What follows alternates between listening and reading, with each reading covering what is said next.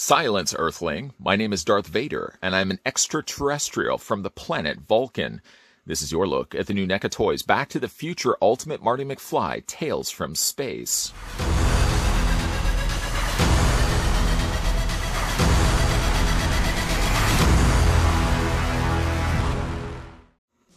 Marty McFly and Doc Brown experience the adventure of a lifetime in an unlikely time machine as they travel the past, the present, and the future, setting off a time-shattering chain reaction that disrupts the time-space continuum.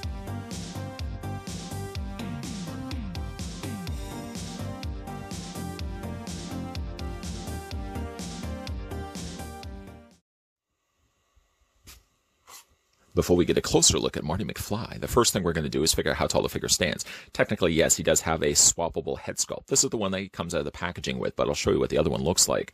I'm going to take it to the very top of only his helmet, because technically that front visor piece does shift up.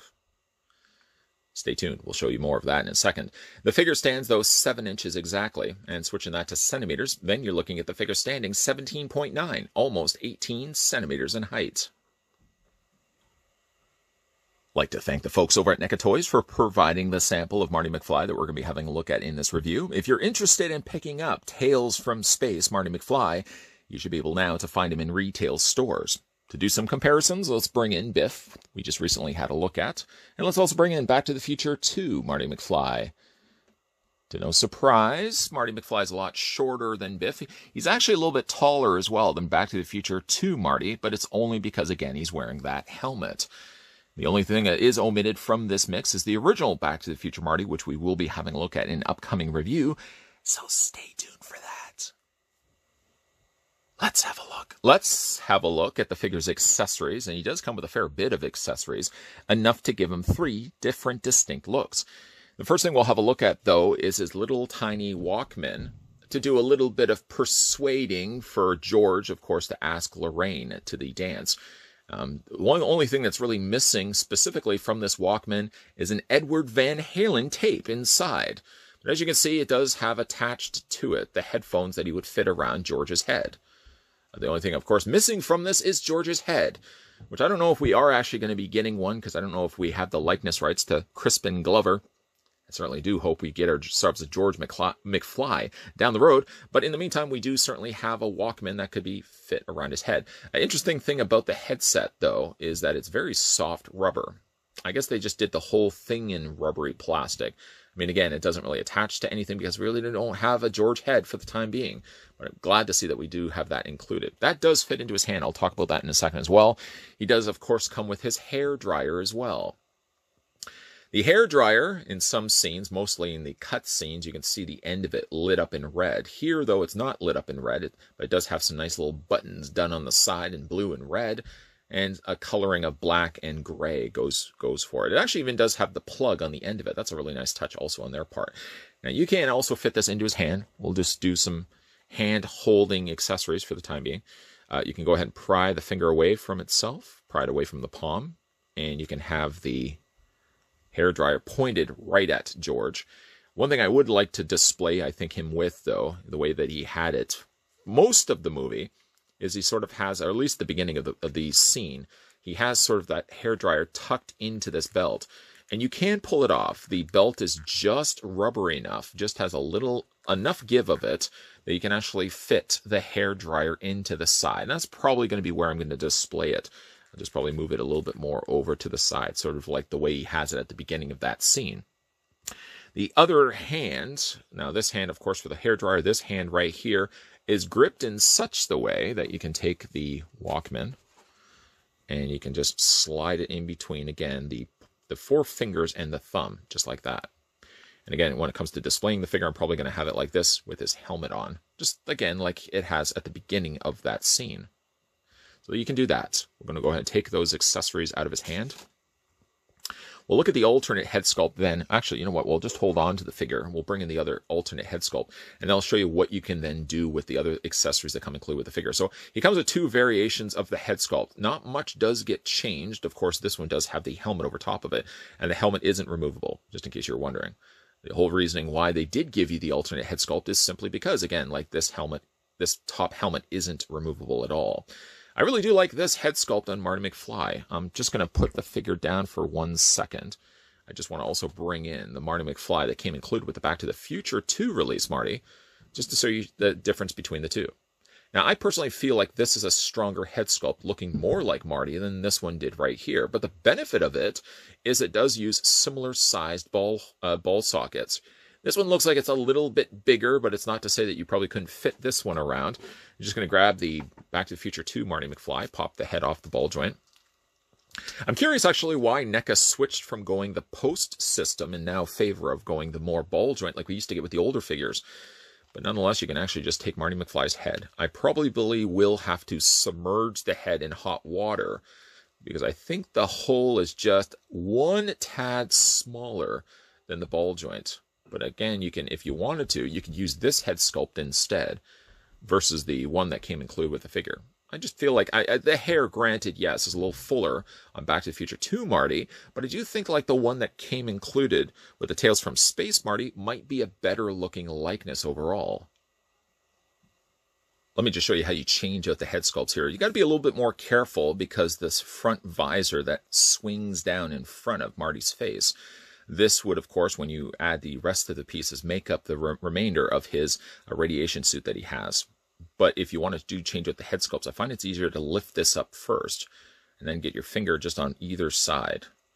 Because if you have the visor down, I feel like if you're going to put pressure against it, it may crack it.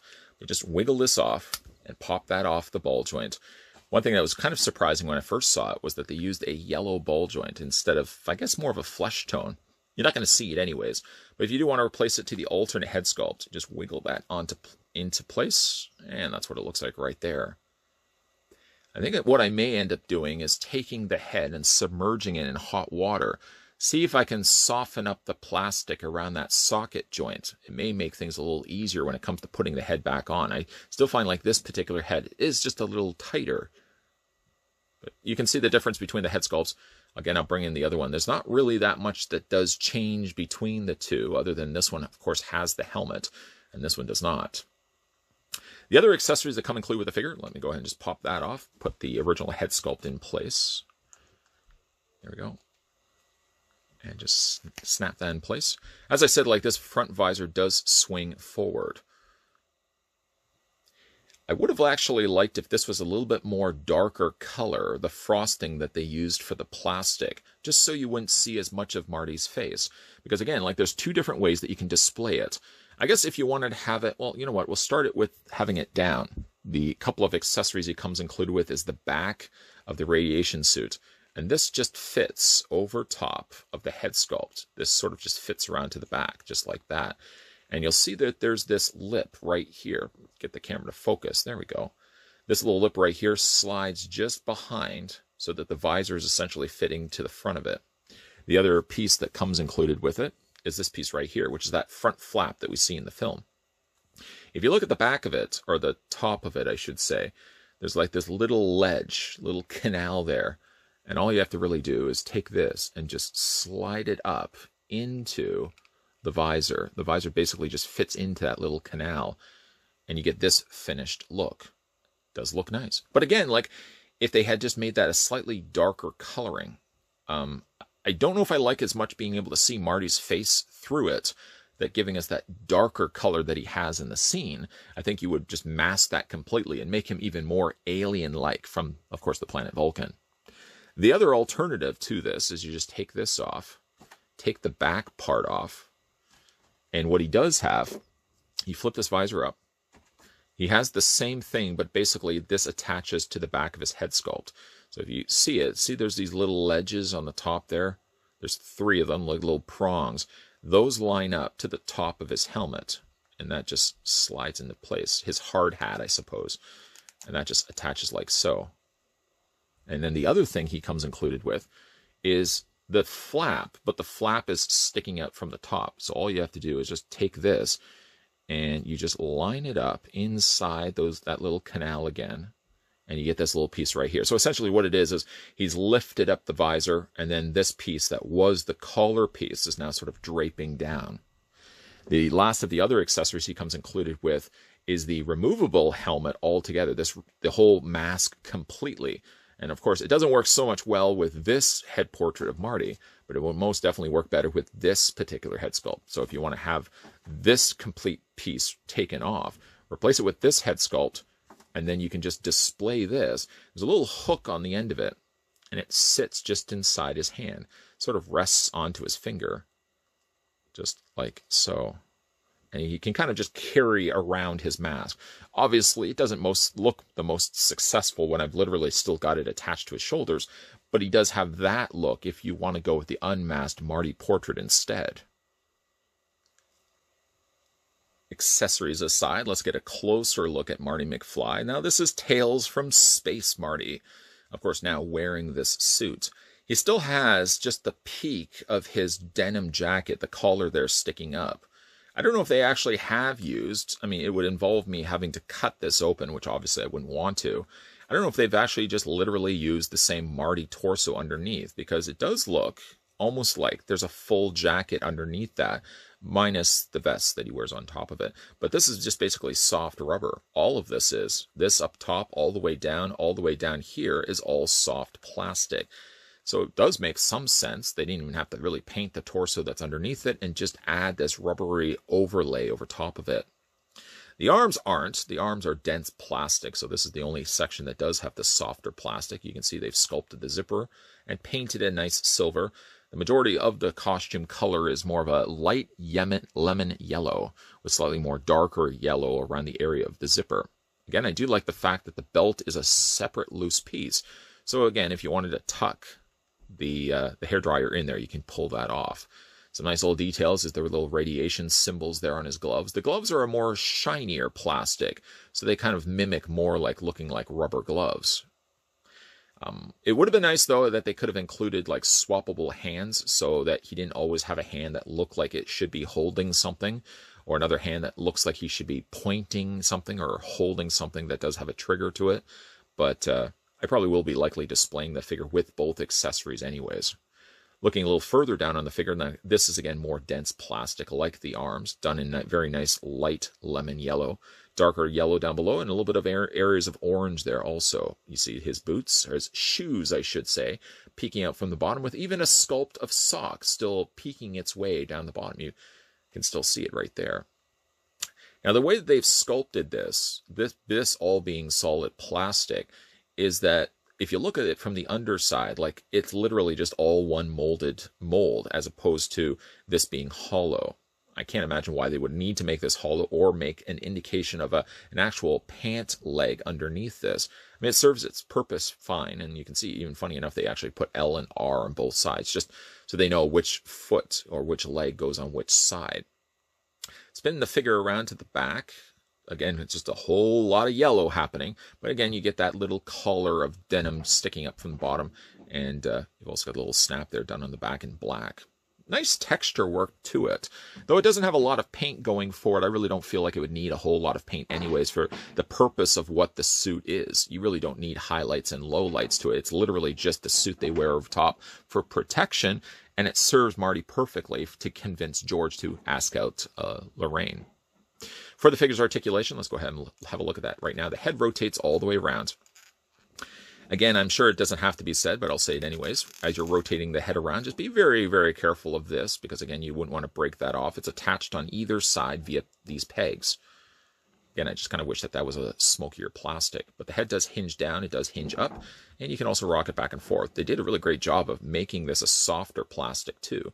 So when it comes to moving his head around, the collar stays completely out of the way. That's a nice touch. The shoulders hinge out. A little on the tight side on this figure, but again, I would rather tight joints than excessively loose joints. And you can actually get almost a full 90-degree angle bend. See? Just like that. The arms rotate all the way around. He does have a single and double bend, one right there, one right there. That gives us two bends in the elbow. And he does have a rotation also around in the hand, which you can also hinge back and forth.